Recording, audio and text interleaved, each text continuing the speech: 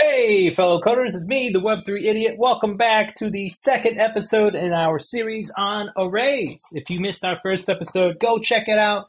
It covers all the basic methods that you will need in order to really take advantage of manipulating, sorting, finding, searching, and iterating through an array.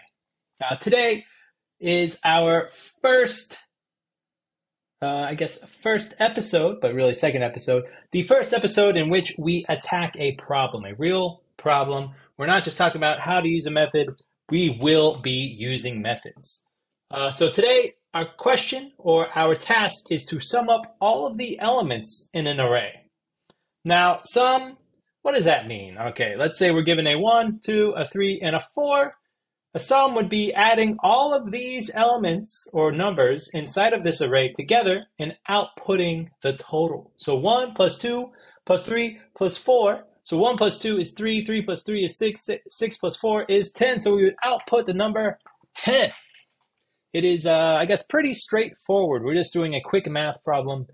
And sometimes that can be a little tricky if you don't know how to get started and you're relatively new to JavaScript, or maybe you just haven't seen a problem like this. Now, there are a couple ways that we can go about doing it. One of the first ways that you probably came up with would be using a for loop. A for loop, the idea here would be that we use a loop to move through each index spot and add it to an external variable that we could call sum. So we look at index 1, we look at index 0, which would be 1. We look at index 1, which would be 2, index 2, which would be 3, and index 3, which would be 4. And we add those numbers into the sum. And then at the end of the function, we will return the number that the sum represents. Now, if you watched our last video, you know there's a couple methods we could use. One method that may I guess come to mind, especially after looking at the for loop, would be the forEach method. For this, if you call the forEach method on an array, it looks at every element and it does something or does something to or does something with that element. So this would be pretty much the same thing as a for loop. So for each of these elements, we would take it and add it to an external variable. And our last one, which is dot reduce. Now this method, it takes all of the elements in an array, it adds it to an accumulator, and it passes the accumulator down to the second element, adds the second element to the accumulator, and so on and so on. The main difference is that this reduce function, or this reduce method, does not have an external variable. So the variable gets returned by calling this method. Now the time complexity, we have a loop, and this reduce will look at every element inside of this array. So usually when you're adding numbers up, the best case scenario would be O of n, because you have to add every single number. For our space complexity, this is referring to auxiliary space. So this right here would not take up any space. We're talking about extra space that we have to take up. For our for loop, we have to make one single variable called sum to act as the running count or the running accumulator for all the elements. So that would be O of 1. Same thing with the forEach, O of 1, and reduce, there's not an external one, but our best time complexity is always going to be big O of 1. So the best space and time complexity is always O of 1. So if you don't have any auxiliary space, or you don't have any auxiliary, if you don't have to take any time, it's always going to be O of 1. So let's go ahead and jump in. Let's start with our first function, and we'll look at the for loop, and we're going to call this for and sum. We're going to do a for sum today, where we pass in an array. Up here, for this for sum, we will init a variable which will hold the sum. So we'll say let sum, and of course we will start at 0 because we have not added anything to it. And then we'll come down here, we say for let I equal 0. I is less than array.length. I increments, or I plus plus. For here, we say sum equals sum plus array of I. Wow, very cool. And then down here, we would say return the sum. So this is one way of writing it. Another way of writing it would be getting rid of this. We don't need to do that. We can say plus equals. So we're just going ahead and adding it to this number instead of changing it, changing sum to sum plus array of I. We're just adding this array of I to the current sum. And then there's another thing we can do. We don't care about the index. So instead of using a for and let I, we can say for const number of array.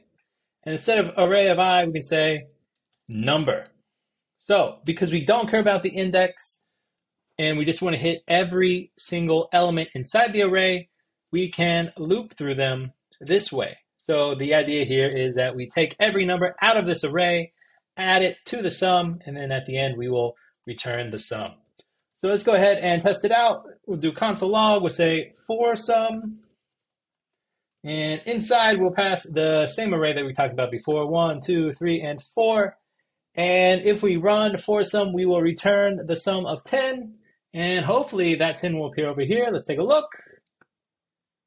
Yes, we do get a 10. Very good. Wonderful stuff. All right, so that is our for sum function, in which case we use a for loop to gather our sum. Our next one, let's take a look. Function, and we have for each sum. For each sum. We will also be passing it an array. Similar to these 5 lines of code, we will be doing something similar. We'll only have 3 lines of code though. So we'll say let sum equal 0. We're doing the same thing. Array dot for each. And here, this is where we take our number and we pass it over this way. And we say sum plus equals number. So this line here is doing exactly what these 3 lines do. We are taking the number out of the array, or the element out of the array, and adding it to the sum. And then at the end, we will say return sum. We'll come down here, we'll say console.log, and we'll say for each sum, we'll pass in the same array, 1, 2, 3, and 4, and we will run it. And over here, we'll get 10 again. Very good. Yes, we get another 10. And we have for each sum. So we had 5 lines of code, 3 lines of code, and I bet you can guess we'll only have 1 line of code for our next one. So our last method that we'll be calling, which is particularly useful when doing a sum function on an array, is the reduce method. So we have function reduce sum. We'll pass it in an array. And here, this is pretty easy. All we're going to do is be return array dot reduce. And inside, we will pass first an accumulator and the current value. Very good. And over here, we'll say accumulator plus current value and 0. Yeah. So basically, this 0 means that we will start at this 0 here. This sum is represented by the accumulator, and the current value represents the number that we pass in. So we do reduce. So we say accumulator, which is representing this variable here, current value, which represents the number we pass in. We add them together and pass it down. And this 0 is this 0 right here, the current value of sum, or the starting point of sum, aka accumulator, would be 0. Let's go ahead and do a quick console log, and we'll say console log, we'll say reduce sum, and we'll pass in the exact same array, and we will get, hopefully, another 10. And we do get another 10. Very good. So, yeah, that was I tried to be as quick as possible. I hope I didn't rush. If you have any questions or specific questions on any of these methods or any of these loops or functions, anything like that, if I went too quickly, please let me know in the comments. I'll get back to you. I'll try and help you out a bit. And if you want a refresher on some methods that you can call on an array, please check out the first video of the series. It's a bit long. I know it's about 40 minutes, but a lot of very helpful and useful methods that you can use, as well as examples about how to use them.